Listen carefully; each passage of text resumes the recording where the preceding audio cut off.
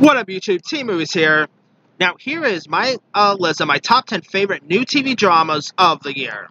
Now, I'm going to talk about TV dramas, whether it's regular TV shows or probably limited series or whatever. Because I'm not really going. I haven't really seen many limited series this year, so I'm not really gonna do a video talk about best limited series this year. So I'm gonna add like limited series or mini series in this top 10 list. So with that being said, anyway. With that being said, here's my 10 favorite new TV dramas of the year. Alright, coming in at number 10, I'm going to add HBO's Watchmen. Now, based on the comic book by Alan Moore, I think his name is. Now, a lot of people would probably add this up a little higher, but to be honest, I kind of like my top 9 I actually prefer over Watchmen. Watchmen is still a pretty decent show. You've got a great cast. I mean, come on, Yahya Abdul-Mateen II playing Dr. Manhattan was pretty awesome to watch. You had Regina King was in this. You had Robert Redford as president, so there's that too. Yeah, Watchmen is such a really clever show. It's very violent, really. It's also HBO's first actual comic book series, so that's pretty cool right there. Yeah, Watchmen was pretty decent, and I'm really looking forward to check out. They didn't renew it, but I'm hoping they renew it for season 2. But we'll see. All right, coming in at number 9 is The Witcher. Now, like Watchmen, lots of people probably add this up a little higher. Like they'll be looking at this video and be like, "Wait, Witcher is number 9? What?" I like The Witcher, but I didn't really love it as most people did. I still thought it was a decent, clever show. Henry Cavill as Geralt of Rivia was pretty great. I quite have a crush on this new girl named Anya Chalatora, who plays Yennefer of Vanderberger. You also had Freya Allen was great in this. I really thought The Witcher. I finished all episodes. The Witcher is pretty solid. Great. It's more violent than I expected. And it has great performances by Cavill, by everyone else. If you guys haven't seen The Witcher, based on the iconic fantasy books, go check out The Witcher. It's a pretty decent show. Alright. Coming in at number 8, I'm gonna add The Twilight Zone. Now this is a remake, like a TV reboot of the classic iconic TV show created by Rod Serling. This time around, you got Jordan Peele being the narrator here. It had some really interesting story arcs here. Great, cast who've appeared on this. Like you had, actors who actually appeared on this reboot, including Camille Nanjiani, Sanaa Lathan, Jacob Tremblay, Seth Rogen, Tracy Morgan. I mean, the list goes on and on. They had some really good cast members on Twilight Zone. Of course, it's there are a couple of episodes that's race madness, so there's that too. Lots of the episodes are pretty terrifying, very creepy. Couple are remakes of the stories from the original Twilight Zone, so there's that too. So yeah, I really got kicked out of a Twilight Zone reboot. It's also a CBS All Access show, so there's that too. And season 2 was announced not so long ago, so cannot wait to check out season 2 of the Twilight Zone. Alright.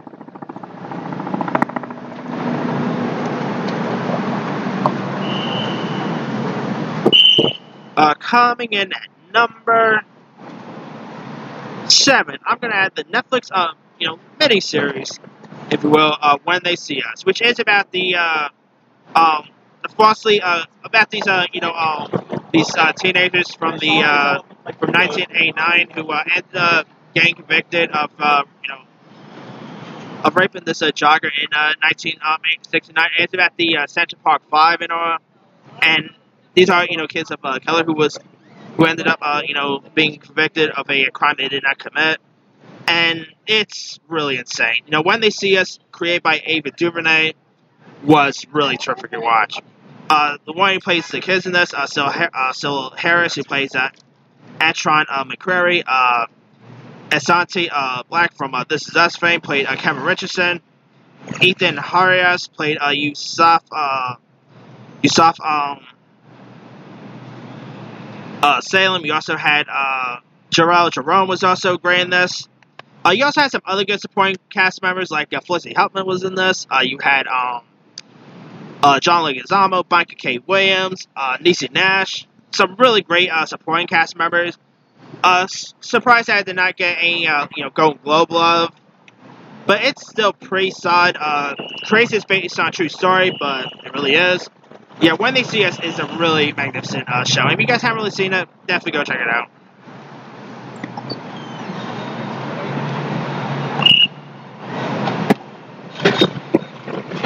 Alright.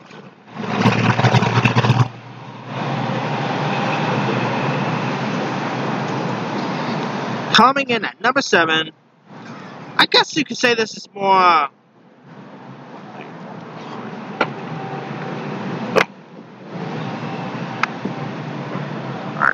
I'm actually saying coming in at number 6, it is The Boys.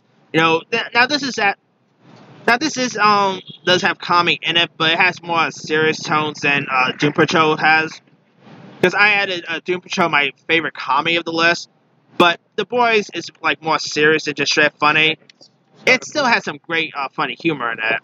I mean, it also has some really great violence. I mean, the bathroom scene with Haley Joel Osment, boy, that was one insane moment. Now, this is probably my second favorite Amazon show, right behind Marvelous Miss Maisel. So there's that. The Boys is created by Seth Rogen and Evan Goldberg. There's that. Yeah, it's probably one of the most violent shows you'll see on TV. They even actually there's even a couple of scenes that they actually had to cut out for this show. And great casting. You had Jack Quaid was in this.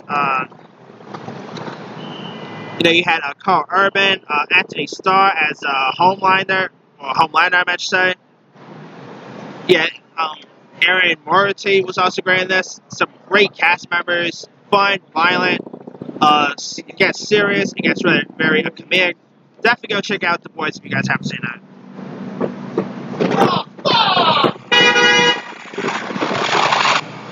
Alright. Coming in at number 5, I'm going to add another limited series, and that is The Act. Now, this is of course based on these articles and all, and the series follows Gypsy Blanchard, played by Joey King, who ends up being confined to her wheelchair due to illness, and she also has a interesting relationship with her overprotected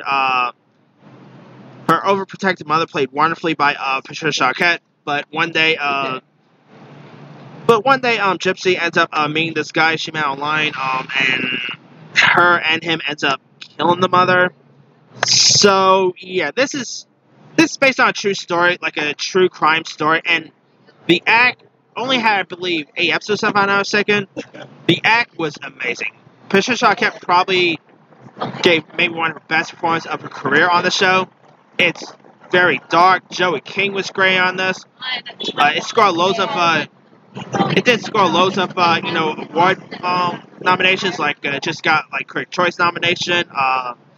It got nominated for the SAG, the Golden Globes. I mean, and it got nominated for the Emmys. Well-deserved nominations, and hopefully it'll win some because it's a really solid show. I also wonder if they could probably do a season 2, but with a different true story. But anyway, they haven't really talked about season 2, but I'll be down to see another one, another story of this. But anyway, all right. Coming in at number 4, I'm gonna add Chernobyl. Now, this is of course an HBO limited series. And it is about the story of the April 1986 nuclear plant disaster, which occurred in the Ukraine Soviet Socialist Republic. And you also got great cast members, like you got Jared Harris was in this, Stellan Skarsgård. This movie, actually, I guess you could consider a movie because when you watch it, there's only 4 episodes, but man, when you watch them together, it does feel like a movie in a way. And this literally feels like it could easily been a movie instead of a limited series. But man, Chernobyl, you also had Jessie Buckley. Crazy that this actually happened in real life. I mean, the true story of this is really insane, and this show also paid tribute to to those who lost their lives during the disaster, and yeah, it also scored lots of award recognitions, so well deserved. Chernobyl is a really good one. All right, coming in at number 3, I'm gonna add a Netflix show, and that is called Sex Education. Now, Sex Education is about this socially awkward high schooler named Otis, played by Asa Butterfield, whose mother, played by Gillian Anderson, is a sex therapist, and so Otis wants to try to Otis is taken lightly from he's really impressed by him having a sex therapist of a mother, and so Otis decides to have like a have like a sex therapist, like a sex thing at his high school. So he decides to help people in his school with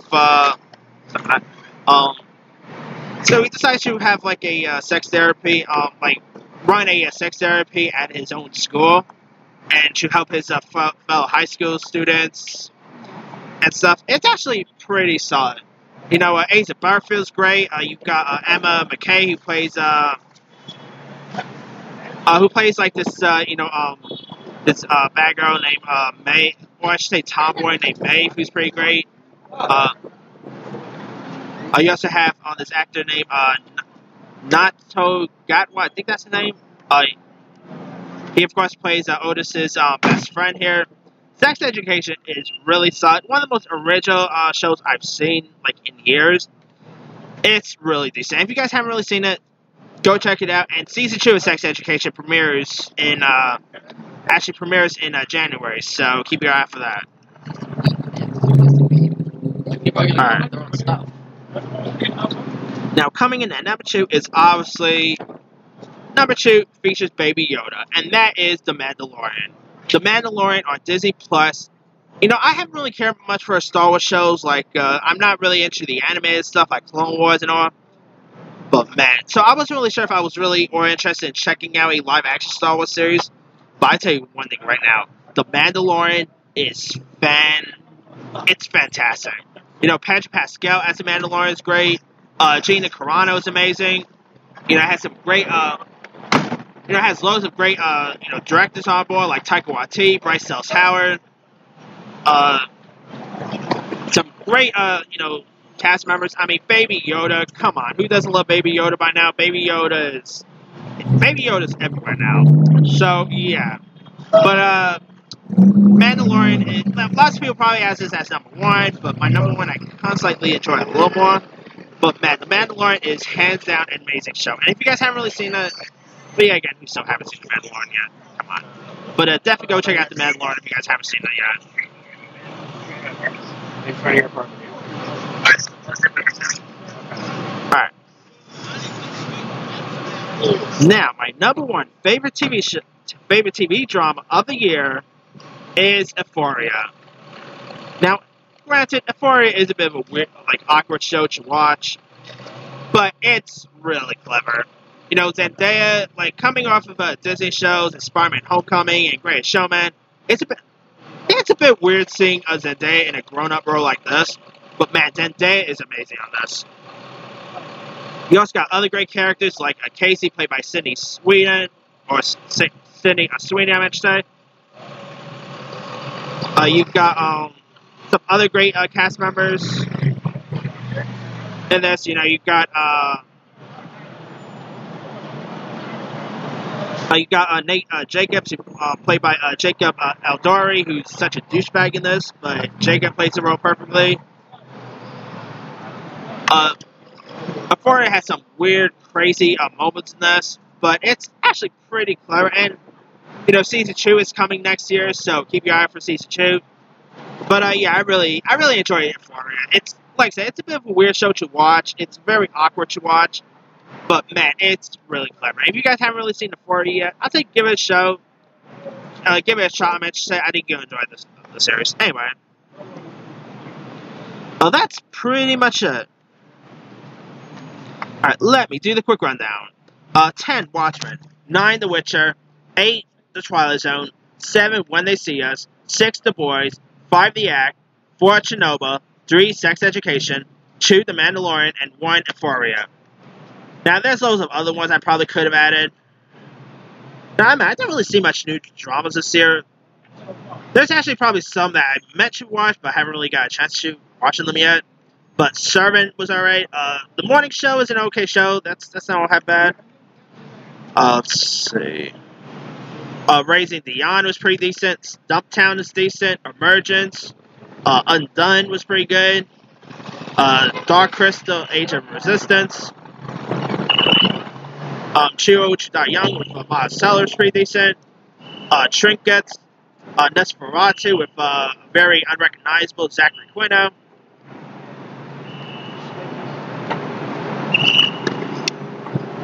But, and there's some interesting shows to look forward to next year. But anyway, let me leave you guys. What have been some of your favorite new TV dramas of 2019? Drop comments below. Don't forget to like, subscribe, hit that bell for notifications. This here is Team Movie signing off.